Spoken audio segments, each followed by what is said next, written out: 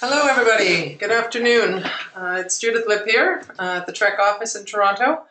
Thank you for joining us for the Power of Community webinar. This is an opportunity for us to share a recent report that an economic analysis that we conducted to better understand the impact that community-owned renewable energy is having in the province of Ontario. And just before we get started, I want to just introduce a few people and also just go through a couple of protocol issues around just using the webinar. So with me is Daria Taran, who has been working with Trek and the People Power Planet project. He's going to go through a couple of housekeeping details. And then the other presenter today is Brett Dolter, who is going to talk about the economic analysis, and I'll give a more fulsome introduction when he's up. So just to start, a couple of, whoops, one second. Just a couple of issues related to navigating the GoToWebinar. Daria? Hello everyone. So if you have not used the GoToWebinar program before, it's actually pretty straightforward. So as you probably have noticed, you will begin the webinar muted. And please keep it that way unless you're speaking in a discussion period. And I can actually go ahead and unmute you myself.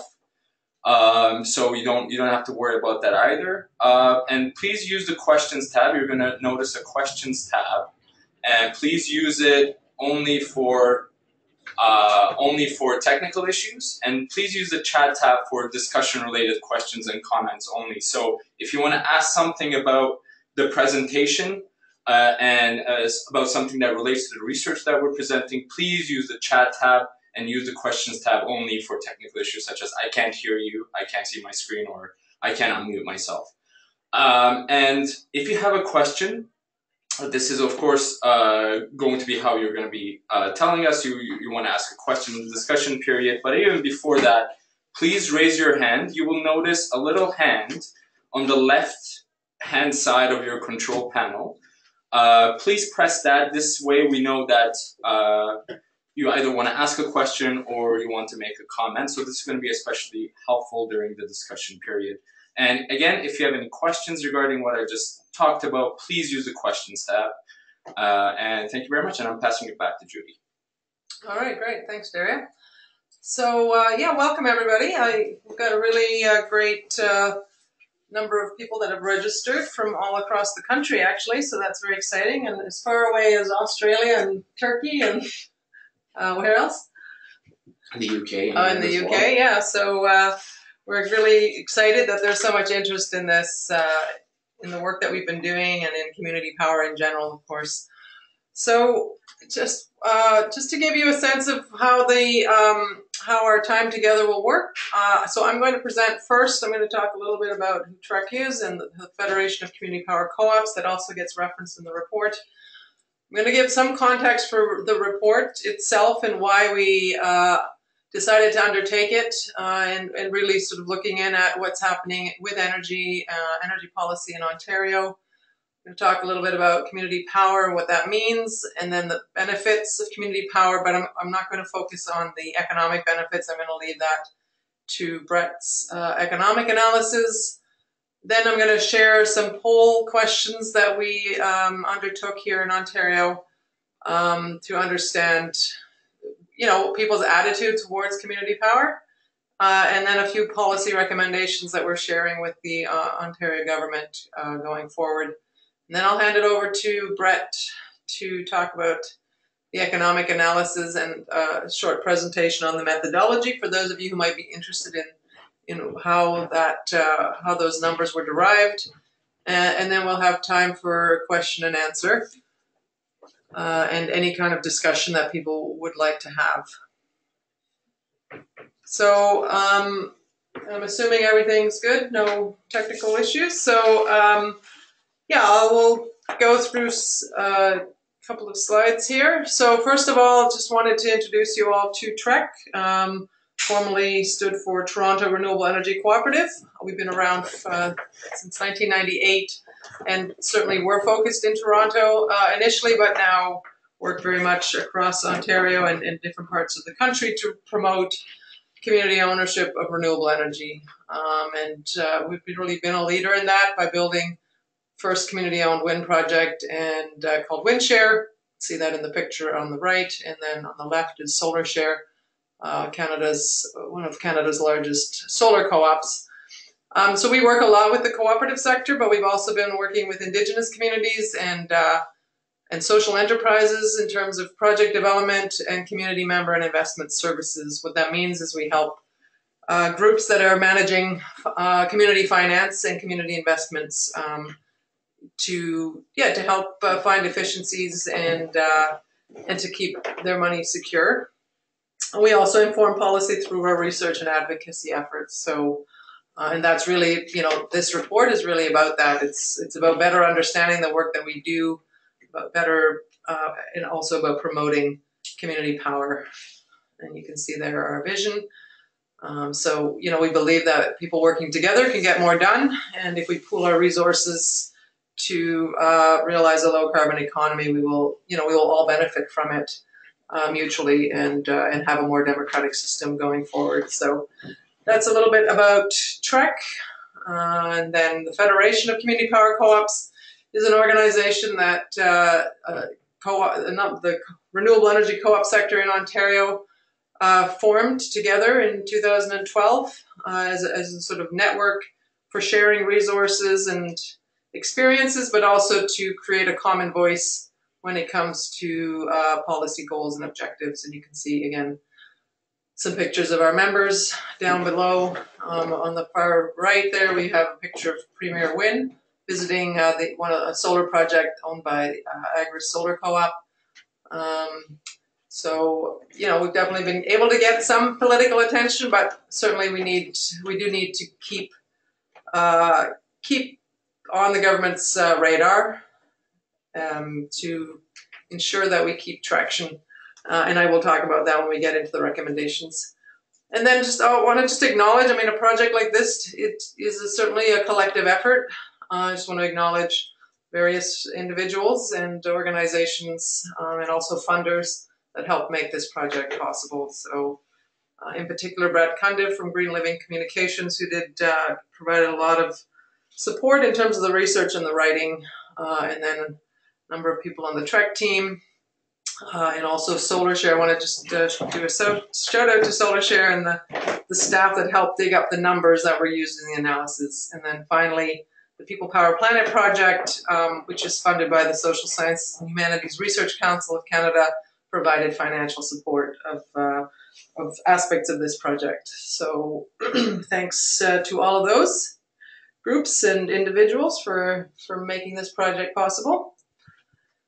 So moving on to the context, Ontario is at a turning point. The province is about to undergo another long-term energy plan. The previous plan committed the province to continuing the supply of electricity from nuclear power at 50 to 60% levels. There is so far no indication that the government is planning to back off from that level of target. They have already begun to make commitments in terms of nuclear refurbishments, as well as extending the life of certain very aging reactors. And so this is really a concern for us in both the renewable energy sector more broadly, but within community power, because we are at a point where the need for, if we continue to maintain the nuclear fleet, then the need for new renewables is seriously curtailed. And we'll ultimately have reached our renewable energy targets that were set in the last long-term energy plan, and we could essentially see not much further action in terms of renewables or community power. And this at a time, I guess, when renewable energy technology is evolving incredibly quickly, and I'll get a little bit into that, certainly from a pricing perspective, but also in terms of just the evolution of the technology and its capabilities. And so we're at a very interesting time in this province where, on the one hand, the energy innovations that are happening around us are really quite astonishing, and we're in a very good position to take advantage of those. But at the same time, we have a government that's very committed to a technology that ultimately, hasn't really demonstrated to be nimble or low cost. And so that is essentially the context in which we're working. There are also some implications, potential implications for carbon emissions if we go that route. And so just to show potentially what would happen if we were not going to be pursuing renewables and building out the gas plants, then in the short term, our carbon emissions would increase as a result. And this, as I mentioned, at a time when the cost of wind and solar in particular is coming down dramatically. And again, you can see the different, just see that impact that the different technologies, you can see the comparison of the cost of wind versus the best case for Darlington. Darlington is one of our nuclear power plants. And again, these numbers do not include things like stranded debt, waste management, or decommissioning. So, whereas on the wind side, the companies are certainly responsible for decommissioning. So these numbers aren't entirely comparable. And also just the long lead time and the poor experience we've had in Ontario with nuclear projects being built on time and on budget. So again, these are sort of hopeful numbers, I would say. And then similarly on the just the cost of renewables, you can see just that price point coming down in terms of utility scale solar and wind. And I guess the other, really big learning that we've seen in Ontario as we've pursued any number of infrastructure projects, but certainly on the energy side, is that the best way to a low carbon economy is to include communities and individuals. That this issue needs to be tackled as a collective, and communities need to be involved. And community power represents a win-win-win for the province in terms of climate and energy policy, as well as for economic development and community resiliency at a time where, we do need to build stronger communities. We see, lower revenues available to municipalities, to individual community groups, etc. So we see a real opportunity here. You can see a couple of pictures here. These are some First Nations projects. This is the wind turbine is in Chiging First Nation on Manitoulin Island. They've got three turbine wind project. And then on the right-hand side is the Alderville First Nation 5 megawatt wind solar project. And so, it's important that we're involving all communities, that community power is inclusive.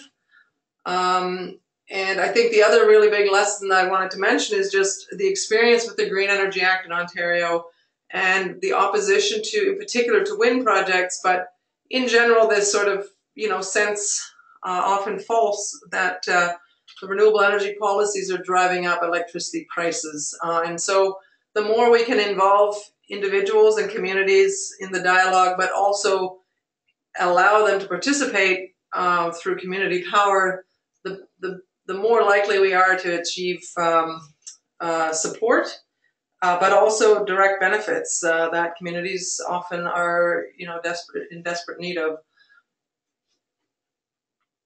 So as far as we see it, we certainly think that the way forward is through the development of more community-owned power. And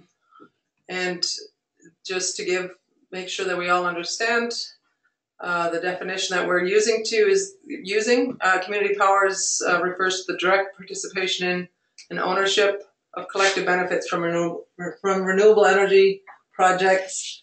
And it's inclusive of different types of owners. So, and it could be in part or in full, but certainly in Ontario, right now it is driven by the cooperative sector, in part because of the rules in the province, but we certainly also consider nonprofits and other community groups to be part of the community power mix.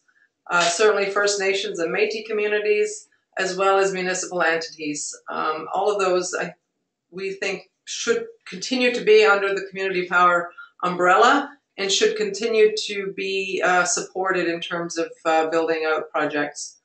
Just want to do a shout out to these youth from Kettle and Stony Point First Nation who are on a solar installation program, and really speaks to sort of the jobs opportunities as well, and the training opportunities if the sector can be maintained, and that's really a big part of it. We've had a very cyclical approach to the renewable energy policy in Ontario, which has meant great fluctuations in terms of jobs and industries being able to sustain themselves. So we definitely need that stability going forward.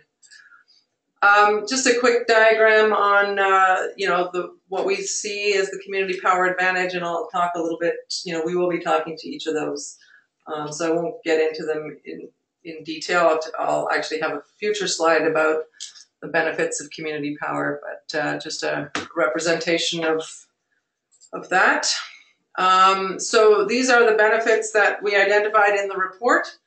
So the environmental attributes, I think it's really important to note that beyond the carbon, the greenhouse gas emission reductions that are possible through renewable energy because of its very low carbon, and again, we look at that from a life cycle basis. Within the operational phase, there is no carbon emitted from wind and solar projects. There's also much lower extractive impact, so upstream in terms of mineral extraction that we see in the oil and gas sector, as well as in uranium mining. There's very low downstream impacts as well, because most components that go into renewable energy technologies are recyclable.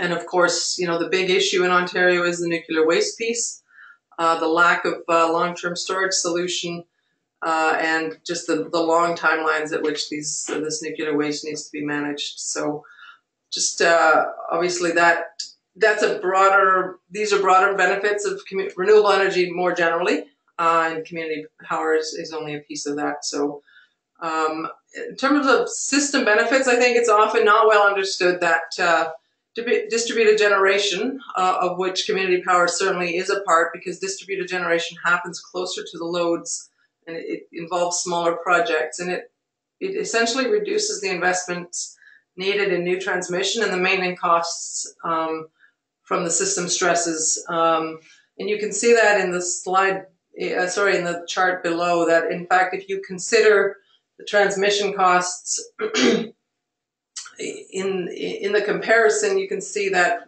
it's actually a relatively small scale rooftop system is starting to compete. And certainly once you get into that 500 and 1 megawatt range, these are system sizes that actually can benefit the system. And also, the closer you're generating power to loads, it certainly helps with grid resiliency during extreme events. We've certainly seen our fair share of those kind of impacts, in Ontario, in terms of ice storms and other system breakdowns. On the community side, community building is certainly a benefit. I think one of the pieces that's really interesting is that community power projects are often a gateway for both climate actions, but also other energy projects. And what we're seeing, we're seeing this amongst the co-ops in Ontario. We've certainly seen this in Germany, which is a leader in community power. And we're seeing it amongst First Nations communities, where individuals and groups start to get involved in energy projects. They begin to build capacity. And as they build that capacity, they are in a much better position to take on new projects. In fact, there's often an eagerness to build on the capacity that's there and to continue to engage either co-op members or community members in different ways, as well as, of course, reaping the benefits of those projects. So I think that's really maybe a little lesser understood benefit of community power, is this capacity building and this sort of deeper action that results. It's also important from a social license perspective. So as individuals and communities get involved in energy infrastructure, they move from being NIMBYs, not in my backyard, to the YIMBYs, which are the yes in my backyard. people, and that's only natural, is that if you're part of a project and you're reaping some of the benefits, especially the economic benefits, then you're going to be more open. But I think the other piece is the control aspect. When individuals and groups are part of a project where they actually have some say, it's going to result in a better project overall and therefore more acceptance. And finally, I think community power is important for creating a level playing field in an industry that's essentially been, really shut out communities and smaller actors overall. It has been dominated by large centralized players, government monopolies, private monopolies, and community power is a way. Renewables, again, the technology lends itself to that distribution, but community power and the policies that support it are specifically enable that leveling playing field. And then the economic drivers, and I'll let Brett get into the numbers, but community investment results in dollars that are reinvested locally. So again, that's just general rule of thumb, and a trend that we see is when communities and individuals, they're going to spend money close to home, and so that can stimulate the local economy. Certainly, it's an important revenue stream for communities, municipalities, landowners, First Nations, other community groups that are, deriving benefit both from, taxes and rents, but also from project revenues. And again, it's a new opportunity. It's the energy sector is one that is consistently making 10 to 15 to 18% returns, and what we're saying with community power is some of those returns could actually be retained by local communities, and in fact what we're finding is that is in fact what is happening, and Brett will get into that. There is also a job creation and skills development component, and we do see, other studies have shown this, that there are more jobs created through community power, and again, that skills development that stays local for future projects, and then the economic multiplier piece that Brett will talk about.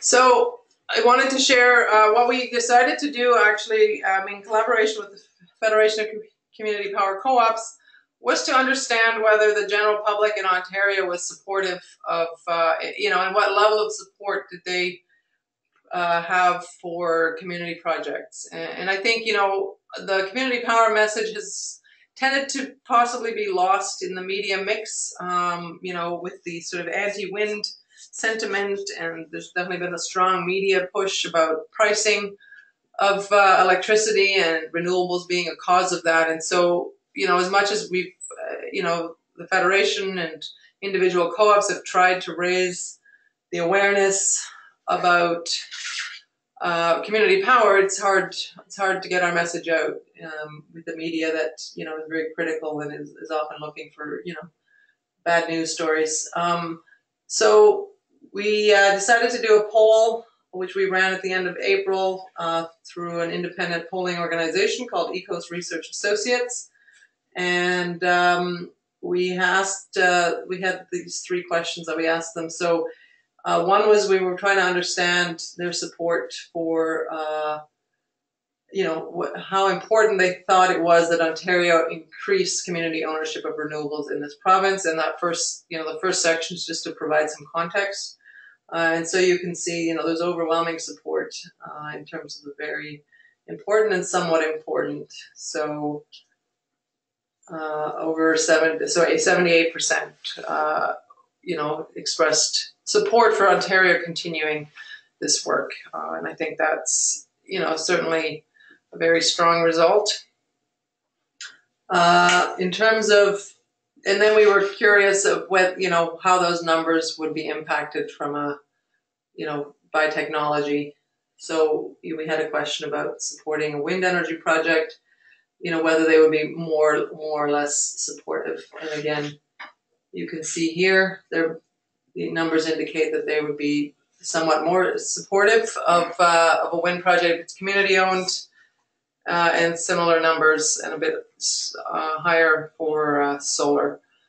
So, of course, I think these are important numbers to show the government that sometimes has this feeling that perhaps we're losing the public relations fight on renewable energy, and obviously to support that community ownership component.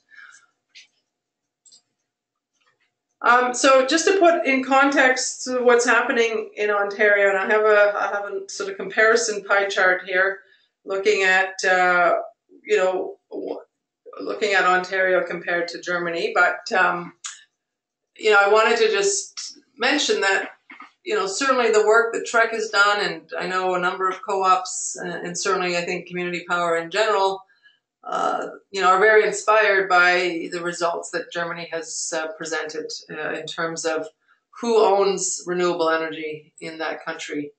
And so you can see here that almost 50% of all renewable energy generation in Germany is owned by citizens and cooperatives. So the citizens are often kind of collectives. It could be a group of farmers. It could be individual homeowners with solar on their rooftops. So quite a wide range, but also there are over 700 renewable energy cooperatives in Germany that have emerged over the last 20 to 25 years since Germany introduced its feed-in tariff program. And you can see the others, the other side of the equation are the energy suppliers, which would be utilities, often utilities and energy companies, and then institutional and commercial developers. We don't have exactly the same breakdown in terms of what we've done is looked at, which projects are owned fully commercially versus by First Nations and Métis communities versus by communities and municipalities. So this is the breakdown we have. So we've got 87% is fully commercial, 10% of projects are First Nation and Métis owned in full or in part, and then 3% by co-ops and municipalities. So while we are definitely leading in North America in terms of community power in Ontario, we're certainly a far cry from what Germany has achieved, but we're also only 5 years into the process. So I think, it's important to keep that into context. So we certainly believe the potential is huge to expand. We'd like to see renewables energy expanded, the ownership expanded to at least 50% by the community power sector. And, it's entirely doable. It's just a question of policy. There's something else I wanted to say on that, but just drawing a blank. I wanted to say a few things. So we've obviously talked about, and we certainly referenced Indigenous renewable energy projects as well as municipalities in the report. We don't really have the best data on individual project costs and even ownership patterns. And actually, that was the point I wanted to make with this slide. When we say full or in part, we just don't have very good data that's broken down, neither by co-op, by municipality, or for any of the community power sector to really fully understand, the proportion of ownership, and also the way that these projects are being organized as far as like community control. And, then that does vary from one partnership to the next. So that's just the reality that we face, is that the numbers are not sometimes as fully available as we would like to be able to do a proper analysis. However, on the co-op side, it is an area we work in directly, and there are certainly co-op members that have access to and are willing to share the data, and so that's what we use for the economic analysis. But I think the one thing I really like this quote here, and it really speaks to the importance of community power, and this speaks to co-op members, but it's certainly true for any of the for any of the community power players, is that essentially communities are investing in the infrastructure in their own communities, and they're using the returns to support their local economy. And this is it's quite a unique situation where you actually have communities raising the money for the projects that are going to serve their needs, and being able to not only benefit in terms of the system benefits and the environmental benefits, but they're also benefiting from the economic returns that result from these projects. And I've said it before, but the energy industry makes, at minimum, 10, but usually more in the 15 to 20% return range. And we're essentially saying community power is asking for a piece of that, and in that communities are in the best position to know what that money is going to be used for. And that's essentially, the key argument that we put forward. Just to sort of do a little shout out for the renewable energy co-op sector. It's seen a massive, quite a significant increase over the last 5 years. Started out with just a handful of co-ops before the Green Energy Act, which was a pivotal policy in North America for renewable energy and for community power. And as much as, there's certainly been criticisms of it, the feed-in tariff program that we have in Ontario has certainly been a game changer for community power. And it has resulted in, almost 1,000 megawatts of community renewable energy in the province. As far as the co-op sector, so the renewable energy co-ops are managing, in terms of their sort of majority ownership, about 75 megawatts projects. They've raised more than 84 million in community capital through shares and bonds, and are developing solar, wind, and biogas projects. So far we're not aware of any co-ops that are developing hydro projects. On the First Nations side, there's certainly quite a few communities involved with hydro projects as well. Again, the co-op sector, they have more than $100 million in assets under management and are paying out more than $9 million per year in returns to investors. And that's, for projects that have been built and that are earning returns to date. So there's still, the portfolio of projects continues to grow. We just had an announcement on the FIT 4. Certainly a number of co-ops have indicated their success in that round. There are still some questions around the economics of those projects given the FIT rates.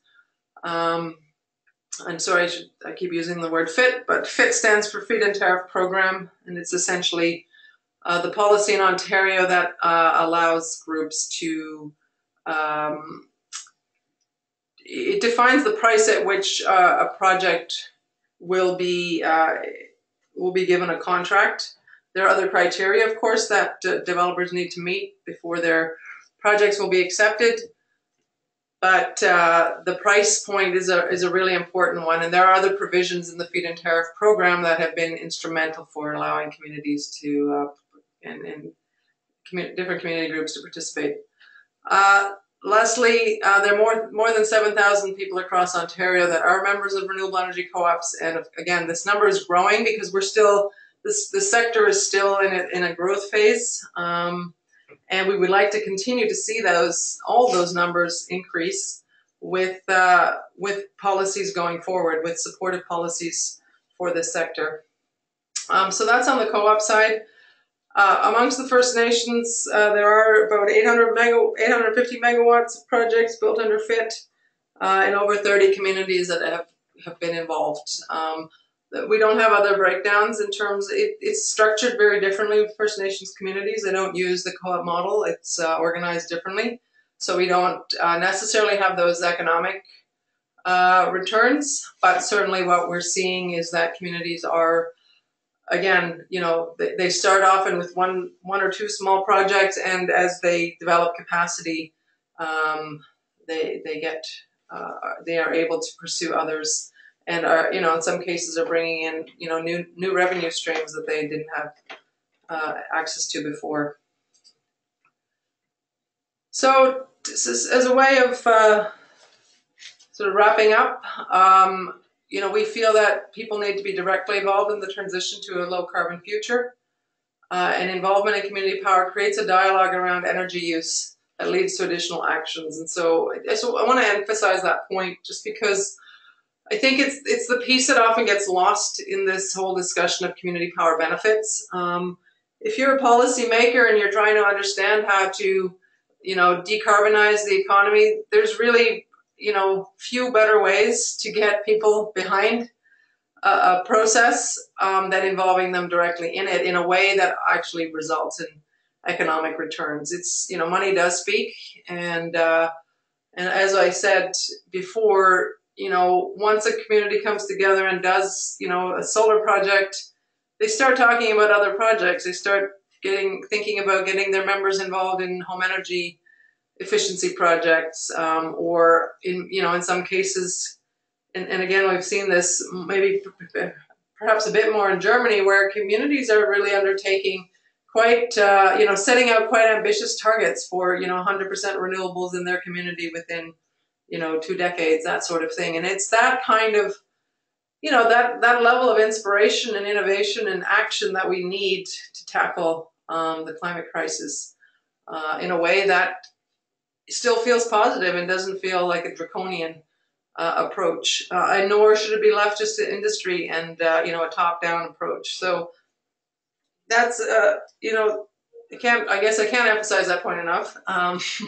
Particularly those who are on the call who are in that policy-making area. There's very few other ways that communities get engaged in energy except through the community power movement.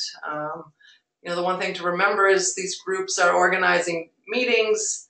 Often they're organizing events to keep members interested. There's a level of education and energy literacy sort of awareness that gets passed on through that approach that can't really be funded through any other mechanism. So that's a really important point, and we do need that energy and carbon literacy to grow across Canada. So to wrap up on my presentation, I just wanted to share, a little bit on the policy side. So, what's really important is that community power will not work without effective policy. And this is proven over and over again. It's certainly, Ontario is a prime example of that. We saw it in Nova Scotia that has a community feed-in tariff program. We've seen it in Germany, Denmark, the Netherlands. Any number of jurisdictions that have community power have introduced a feed-in tariff program or some kind of community energy contract that recognizes that communities cannot compete with the private sector in terms of energy contracts. And so this notion that communities can participate in a competitive procurement process is essentially false. They cannot. The only way they can participate in a competitive process is through sort of if the policy forces the companies that are bidding to include a community component. But again, the economics there have shown that often the deal, is skewed in favor of the industry. And that's because, what's driving the procurement process is lowest cost. And so it's a very hard balance to meet, which is how do you, supporting community power and getting the lowest cost renewable energy. There's got to be a compromise there. And the feed-in tariff program represents that compromise. Essentially, it says, it looks at the equation differently and says how much does a group or community need to earn in order to move projects forward, and then the price is worked out on that basis. And so, I say all that to emphasize the importance in Ontario to maintain the FIT program for qualified community organizations, which includes co-ops, Indigenous nations, and municipalities. There is a risk right now that the FIT 5, which is coming up later this year, will be the last round of the feed-in tariff program. There's also the risk that the feed-in tariff price has been lowered too dramatically to actually allow community groups to have viable projects. There is a higher cost to developing community-based projects because of the level of engagement these groups do, and because of the longer lead times that are just inherent in these actors kind of coming up to speed. So that's one really critical point, is that we need that FIT program to be maintained. And we also would really encourage the Ontario government to include a FIT program for wind energy. Right now, the only way for community groups to participate in wind is either through micro-scale projects or small-scale projects under 5 kilowatts, which is far too small for a wind project to be viable, or to partner with a commercial developer on a wind project under the large renewable procurement system that has been introduced. Wind has seen the biggest contention across Ontario, and yet there's no mechanism for community groups, or very limited mechanisms for the community groups to actually build wind projects. So that's our second recommendation. We would also like, sorry, I skipped a point there. We'd also like to see the cap for FIT projects raised. So right now, the minimum size project is 500 kilowatts. To help improve the economies of scale, we think projects need to go up to 1 megawatt. And again, it's just a question of, if you're building a project, you've got a lot of fixed costs. And if you can spread those out over a larger size project, you're more likely to be successful. Finally, the fourth point is, this one is specific to co-ops and other community projects. It's specific to the co-op sector because right now there are no provincial loan guarantees for co-ops, and it's very hard for co-ops to access financing. It's quite expensive, or they're just not even accepted because their project sizes are too small. They often don't have enough financial history in terms of running projects, and of course they wouldn't because it's a new sector. So we're in this weird space. There are provincial loan guarantees for Indigenous groups as well as for municipalities for renewable energy projects. We'd just like to see that extended to the co-op sector. And then finally, this is, really we see an opportunity for Ontario to be a leader in developing community power in other parts of Canada, in other parts of North America. We've got the skills, and we certainly have a lot of experiences, and why not expand on that and bring that to other jurisdictions? So those are our recommendations. I want to hand it over now to Brett, who we engaged, I guess it was earlier this year, to help us with the economic analysis. So, as I've said before, this hasn't really been done before, in part because we really didn't have, we just didn't have enough experience and access to the numbers that would allow us to do this level of analysis. So we thought we'd give it a try, just to see what would come out. And I think the results, have really been quite favorable. And I'm going to have Brett talk us through his approach, but before I do that, before we hand over the screen, I just want to introduce him. So Brett Dolter is an economist with a PhD, specializing in climate and energy policy research. He's published his work in various journals. He is also the Vice President of Research and Education for the Canadian Society for Ecological Economics. And his PhD dissertation focused on pathways for greening the Saskatchewan grid. So he's got a lot of experience in economic modeling and the energy sector, and so we're really pleased that he was able to work with us on this on the economic impacts component of this project. So I'm going to hand it over to Brett, and then we'll open to questions right at the end, because I think it sort of lends itself to just for us just to carry on.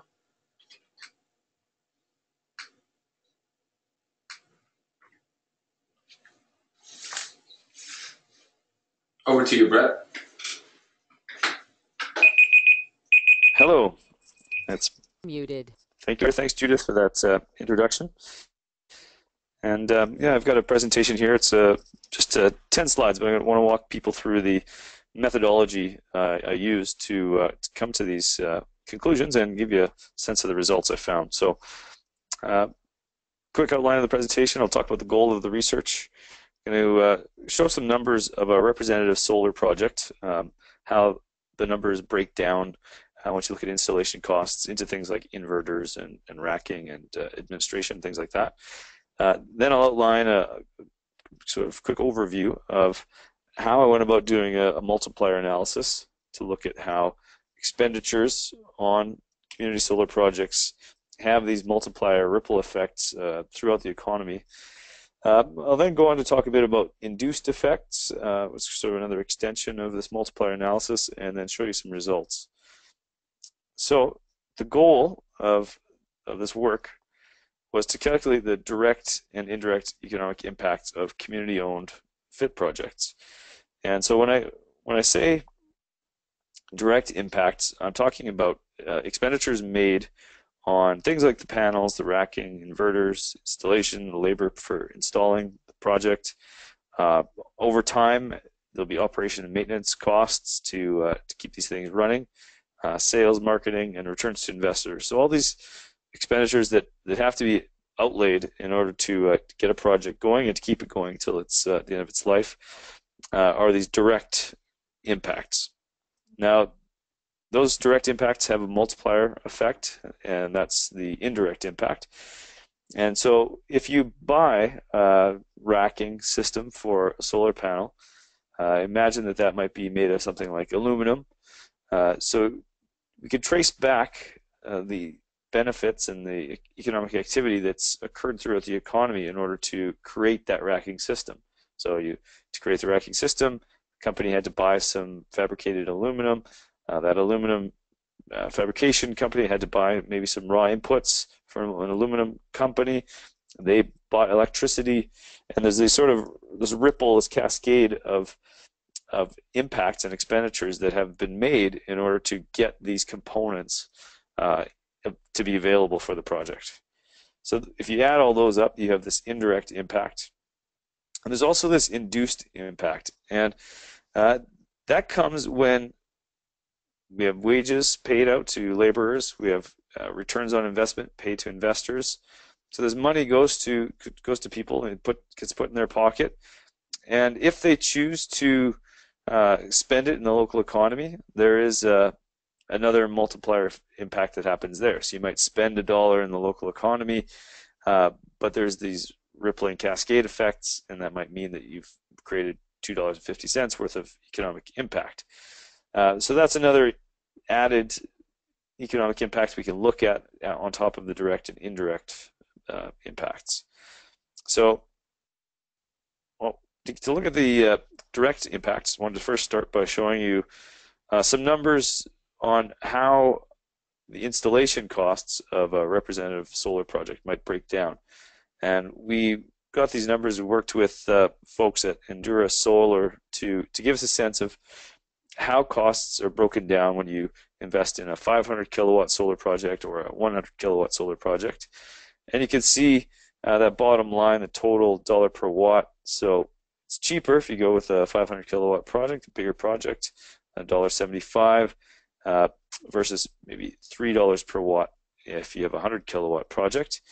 And the costs, you can see as you go down those two rows, you've got things like mounting, the modules themselves, electrical connections, the inverters, also labor on installation, permitting, engineering to plan this out, and business overhead. So what I've done here is tried to show if you take that dollar per watt figure and break it into its components, identifying what those components are. And that's the first step in doing this economic analysis. We get the direct costs and the direct impact measured that way, and then we can use that to measure and calculate the indirect impacts. So for now, look at the next step. So we want to take all of these types of expenditures and categorize them. So we've got these North American Industrial Classification System codes and NAICS codes, and so the next step was to match the expenditures to the right NAICS category. So mounting fits with this fabricated metallic products category. Down looking at engineering fits with engineering construction. And this is important because we're going to use it to do the indirect economic impact calculations. Now, once we put these in these categories, need to get an input-output table or a make-use table for Ontario. So for this analysis, I was using the 2011 Ontario make-use table. Here's just a little chunk of that, but those of you familiar with economic analysis might have seen this type of table before. Those of you who haven't, it's basically a table showing the exchange of goods between sectors. And so if we look at a column like, we've got utilities in the final column to the right, it's showing that the utility sector had some inputs in order to create the output in that given year for Ontario. And the inputs included $1.4 billion coming from mineral fuels. So that's the utility sector, could be the power sector as part of that, buying mineral fuels in order to operate things like, at that time, coal before it was phased out. So we use this this table as the basis for the analysis to try to get a sense of what purchases need to be made in the economy in order to produce a given product. So whether it's utilities buying fuel, agriculture buying inputs, in our case it's the solar industry buying the racking, the inverters, the engineering services. Now, just a quick, I won't bore you with this too much, but I used this information in a Leontief analysis. It's an analysis that was created by this economist, Vasily Leontief. There's a bit of matrix algebra there in the top right. What it shows us is on the left-hand side, that X vector, total, that is total output. So total output equals the Z matrix is the intermediate inputs. These are the inputs required in order to make product, plus final demand for final finished goods. With that information, the input-output table gives us that information. We can then do some matrix algebra, rearrange to create this Leontief matrix that becomes this key to the multiplier analysis. So this identity matrix minus A inverted this Leontief matrix. And what that does for us is it relates the direct expenditures related to the solar project, this F vector, to the total output required in the entire economy in order to make those products that were used in the solar project, which is X. So you see this Leontief matrix pre-multiplying the direct expenditures. That's the key to it there. You get this matrix, and when you pre-multiply a given set of expenditures that we found in finding the direct expenditures, the result is total output, which includes the direct expenditures plus indirect economic activity. Now there's this extension to the work where we want to understand the induced impact. So we look at each sector, say X1 is agricultural output required to create a solar project. You might not think you need agricultural output to create a solar project, but down the line of these cascading impacts, you might find that, well, in order for construction to occur, construction companies buy restaurant meals. In order for restaurant meals to be created, restaurant companies buy food from agriculture. So all of these impacts are summarized in the results, the total output results. And so you might have X1, the agricultural sector, the output required for the solar project, and we want to multiply that by this measure of the labor intensity of the industry. So try to understand how much of that cost is going to be wages, and do the same for value added or profit. So try to understand how much of the expenditure on agriculture or engineering construction is paid out as wages for labor or as profit to investors. And again, that money is then used to do the induced analysis. So just to summarize then, get this data on a representative solar project, categorize the expenditures by NAICS code, create the multiplier, the Leontief multiplier, using the make-use tables for Ontario. Then we want to pre-multiply the solar project expenditures by the Leontief to get these total, this measure of total impact, which is the direct and indirect impact total. To do the extension with the induced impacts, we need to understand how much of the total output was paid to labor or paid to investors. So we calculate intensities and calculate how much of that total output was paid to labor or as profit. Then we can calculate the induced impact from that by a simple multiplying total wages by the multiplier impact of spending $1 in the economy on a typical bundle of consumer goods. So there's a few steps there, and when we get through those steps, we get some results. And here's a summary of the key results of the analysis. You can see there's 3 projects listed here: Project A, Project B, Project C. So what I've tried to do is just show the sensitivity of results to different assumptions that could be made in the analysis. You can see they're all assumed to be the same size, about 300 kilowatts. They generate the same amount of electricity. They're paid at a fit rate that's the same, corresponds to the fit rate from 2012 and something close to the weighted average of feed-in tariff rates paid to the solar share projects. But the assumptions that are important here, we look at this first section. You can see Project A doesn't involve local ownership, financing, developer, doesn't have local content in the form of inverters or modules, whereas you get to Project C and all of those things are local. And the results down at the bottom are really what we want to see is, well, for every dollar that's spent through the FIT program supporting a project like a solar share project, we understand how much of economic impact does that have in the Ontario economy. And so Project A, if you don't have a lot of this local ownership or local inverters and modules, you still get an impact greater than that feed expenditure. So you get, for every dollar paid through the feed-in tariff program, $1.40 in economic impact to Ontario. Project B has local ownership, local financing, local developer, but not the locally produced inverters and modules. And it's a sort of a 2-to-1 ratio there. For every dollar spent on a FIT contract, $2 of economic impact circulates then around in the Ontario economy. Now, the bigger impact happens when you get to 100% domestic ownership and this domestic content for inverters and modules. You can get up to about 2.5 times the economic impact as what was put in terms of the feed-in tariff revenue paid to the developers. So different arrangements, different financing arrangements, different content in terms of local domestic content have different implications for the economic impacts of a project in Ontario. But as Judith was saying, when you're building these community projects, you are getting this local ownership, likely a local developer. SolarShare works with local developers, and more often than not, you'll get these local inverters and modules. You get them more often than you would in a project made by a big private developer.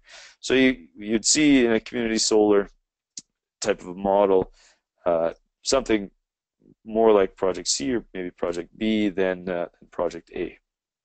And so those are the results we really wanted to highlight in this report, and wanted to have a bit of a calculation of how much economic activity, how much impact is made by these community solar projects.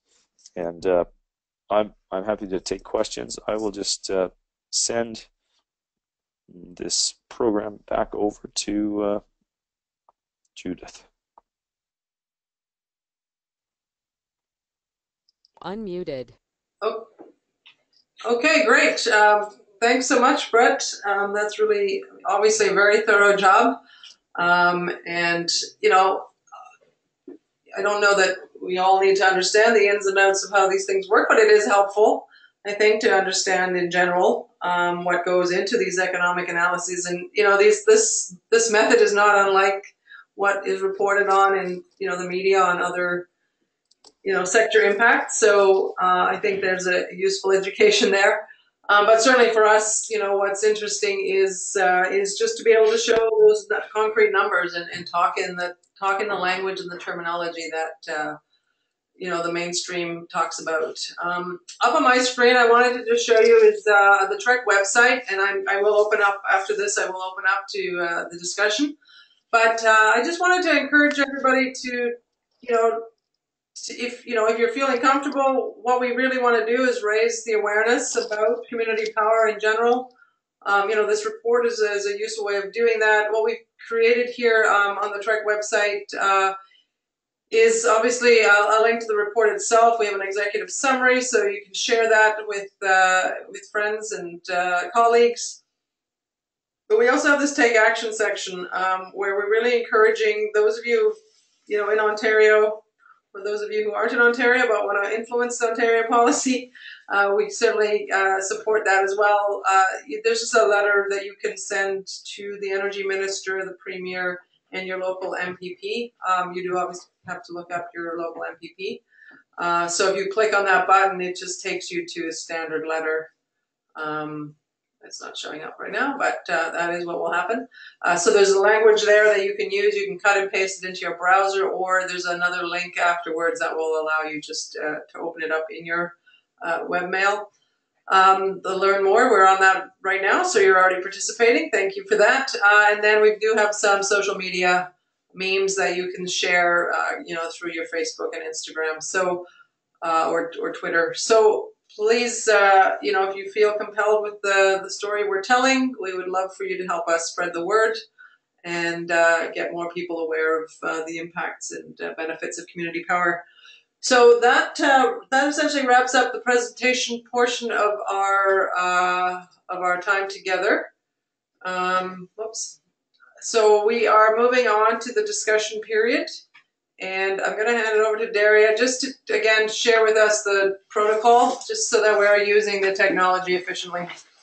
Thank you, Judy. So right before I start, I want to note that this session is actually being recorded, and it's going to be shared with all of the attendees, and also with the potential of being uploaded on YouTube and on our website. So if you have any reservations about that, please let me know in the questions box under the questions tab. So this is just the heads up. So technically, if you want to ask a question or wish to speak, please raise your hand. Again, it's on the left-hand panel on your control panel. And please try and keep your comments and questions to 1 minute. We want to be as inclusive as possible and get as many people as involved as possible. And again, same thing as I outlined in the beginning, please use the chat tab for comments and questions related to the research. Those will be saved, and if we cannot address it now, we will address it after the webinar. And again, if you're facing any technical questions, please use the questions tab. After you raise your hand, I'm going to be able to see it from my end, and I'm going to give the floor to you and unmute you, so you don't have to worry about looking around to unmute yourself and stuff like that.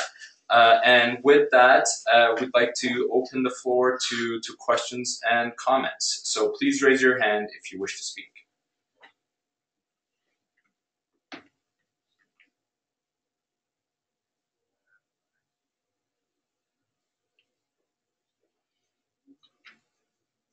Yes, you have two options. You can raise your hand and speak, or you can also put your comments and questions in the chat tab, depending on. All right, I see a hand by Gideon Foreman, and Gideon, I'm muting you, and the floor is yours. Go ahead.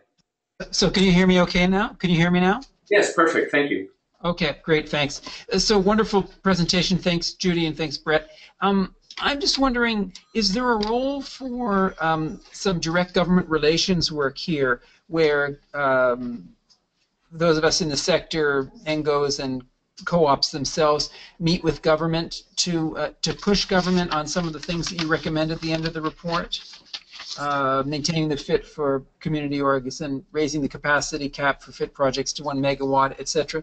Is there a role for some direct meetings with government to try to bring these messages home?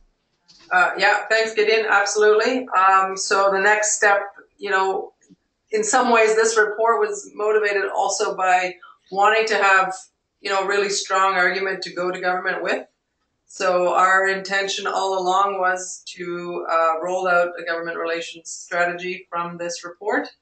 And so Great. that is the plan through the summer. Of course, we have a new energy minister in Ontario, so we're just giving him and his team a little bit of time to get settled in, but we intend to meet with him. We have already met with Minister Murray, who's the climate change and environment minister, to share some Great. of the results. But yeah, I mean, the more voices that are collective and uniform and united in the messaging, the better chance we have. So certainly, I know, Gideon, you're with the David Suzuki Foundation. There are other Right.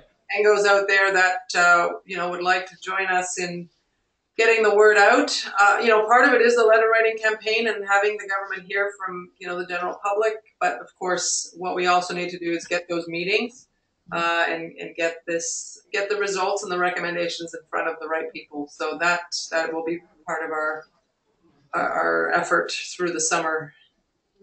Great. Okay. Well, we'd like to be David Suzuki Foundation. We'd like to be a part of that, Judith. So we'll talk offline. But yeah, we certainly support you in this. Thank you. Thanks, Gideon. I'm muting you again. Thanks. Anybody else? And if people feel like sharing about their own experiences, community power, or any studies you've seen done elsewhere, certainly all is welcome here. If you don't have questions, you don't have questions. That's absolutely fine.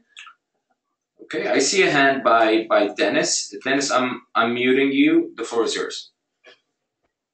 Can you hear me? Yes, perfectly. How do you respond to critics who say that their hydro bills are high because of subsidies to renewables, in particular focusing on the FIT program? Mm-hmm. Yeah, that's a fair question, and we do hear it all the time. I guess, then I want to give a nod to Environmental Defence, another NGO here in Ontario that has looked at or commissioned a study actually to look at what are the results, what is the causes of the increase in the electricity prices in Ontario, and only, I think it's 14%, although I'm going to add Brad Cundiff to jump in here if need be, but only less than, I think it's around 14% of the increase in our bills over the last few years are attributable to the feed-in tariff program. Most of the increase in our electricity bills are actually due to just the infrastructure investments that have had to be made in the province. So for a good 20 years, this province has really not invested in modernizing the grid. And those it just came down to a crunch time. So those increases are largely due to factors other than renewable energy. The other response I always give when I hear people call the feed-in tariff program a subsidy is really just to, it's really to clarify that electricity generation has always been developed through this kind of mechanism where there's whoever is developing the power generation needs to know that they're making a certain return on investment. And I referenced this before, that number is often in the 15 to 20% range. It can go down to 10%. But that's how these projects get built. Nobody will do an investment without a return. There's risks involved. There's just costs involved that need to be covered. And so I always object to people calling the feed-in tariff program a subsidy. It is a program that recognizes that this is how new generation gets built. Nuclear power comes in, telling the government what its cost is, and the government, and that's the price.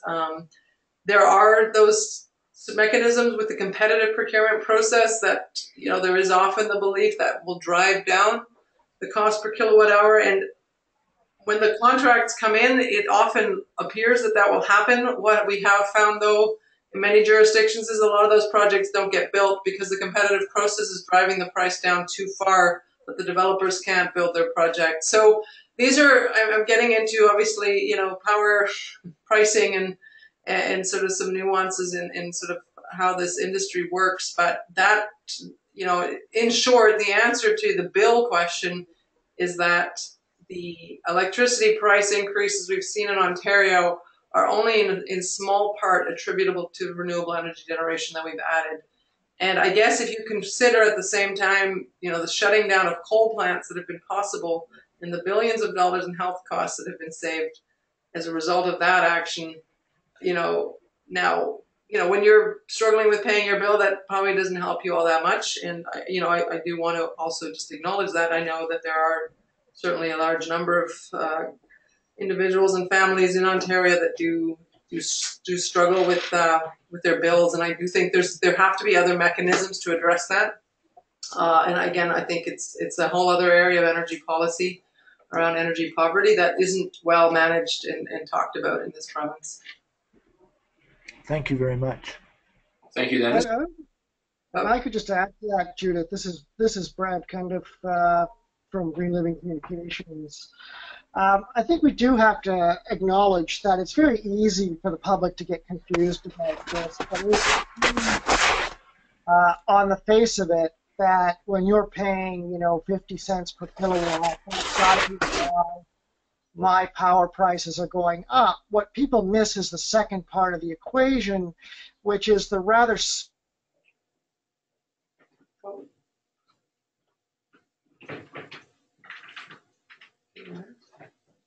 as opposed to 10 times 10,000 for nuclear or gas, perhaps. And so people, generally they just sort of go to the logic of, well, it's a high price, that must be the problem. So sort of getting people to walk through that math a bit with you.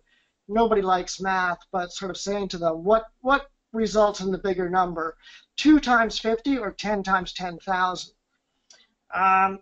The second part of it is that the whole FIT program and the Green Energy Act was about much more than just procuring green energy. It was about kickstarting a new industry in a province that had lost 300,000 manufacturing jobs due to a global recession and a high dollar. And it has been quite successful at that, as our colleagues at Environmental Defense have outlined in some of their reporting. So it's a matter of reminding folks about that, too, that this was a dual purpose. It was about starting the transition to low-carbon energy, but it was also about creating a new industry here. And despite international trade rulings that have kind of cut into that advantage, there still is quite a substantial renewable energy industry in Ontario, manufacturing everything from wind turbine towers to solar panels. And I guess the third point is to point out to people the degree to which the FIT program is increasingly acting as a bit of almost a transfer mechanism between governments. So, the federal government has the most taxing power, the provincial government has the next most taxing power, and the municipal governments have the least taxing power. And the provincial government is essentially, in some ways, using the FIT program to steer money to the community. For instance, the Toronto District School Board now has solar panels on over 300 schools. The revenues it is earning from that are paying for its roof repairs that it has no money to pay for in any other way. So otherwise, municipal taxpayers are going to have to dig into their pockets to pay for those roofs. So the FIT program in the last few rounds, particularly from FIT 3 onwards, has heavily favored community, and I use the term community broadly, energy projects, everything from school boards to municipalities to co-ops, to develop these projects locally and to flow money back into the local communities. So yes, it's on the face of it, it's very persuasive that the FIT rates seem awfully high compared to what I'm paying per kilowatt hour, but relative to the benefits out the other end, the rates aren't that high, and the benefits are, as Brett outlined, quite substantial. Right.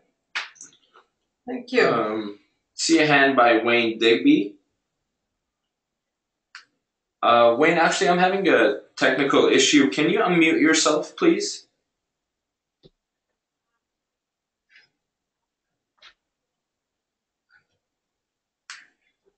Oh, there we go. Go ahead, Wayne. The floor is yours. Yeah, I'm with the Manitoba Sustainable Energy Association, And we're looking at working with community economic development people in the province to promote community energy, community power projects. And I just wondered what your experience has been in working with that group of people in Ontario, how you do it, what type of training you provide, etc. Oh, well, thanks for calling in and joining us. Yeah, it's interesting. I guess things sort of evolved a little bit differently here in that we almost, were running to catch up with the policy once it was introduced. So, I mean, not to suggest that, there wasn't quite some effort amongst the environmental NGOs and different coalition groups in Ontario to help bring in the Green Energy Act. But because we had the policy, the policy was quite favorable off the top. We didn't really build a coalition beyond the co-op sector and the ENGO sector right off the top. It's really now more recently that we've started talking to economic development groups more specifically. So I just think the evolution is different. But I think you're absolutely right in that approach is that, that this policy does, I think what I was trying to illustrate is, it's rare, I think, in government policy to find something that has sort of these, multifaceted benefits that can be addressed through a single policy. And so the more you can bring people under, that umbrella of community power, and you've got different arguments, whether that is, the economics, the resiliency, the climate action, the jobs, obviously the environmental impacts. It's a unique sector in that sense, I feel, or it has been my experience of it. It could just be my limited experience of other sectors, having worked in energy for so long. But yeah, so I don't have sort of a strategic comment on how we did it. What I'm seeing is that the economic development folks are coming to us now saying, oh yeah, we really like, we really get it. We get that economic impact piece, and how can we, how can we support this? In Ontario, it's been more the alignment with the cooperative association. That's been strong from the beginning. And even I would say, that building those alliances between the co-op sector and the Indigenous sector, and even the municipal sector, that is only just starting to happen now. And I think it's partially because we were all, thrown into the policy.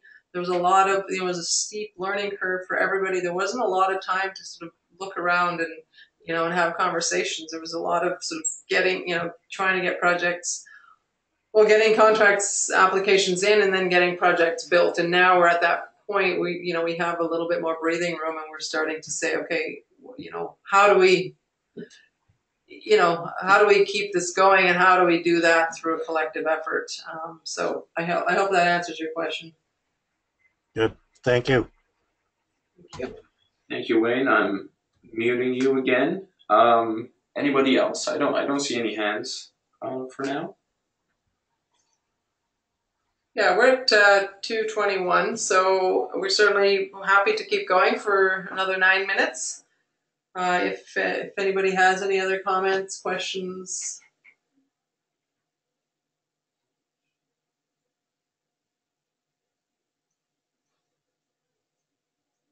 But yeah, we don't need to, if people feel like they've gotten all they need out of this process, then we can certainly wrap up early.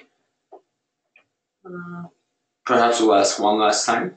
Give you 10 seconds. Sure.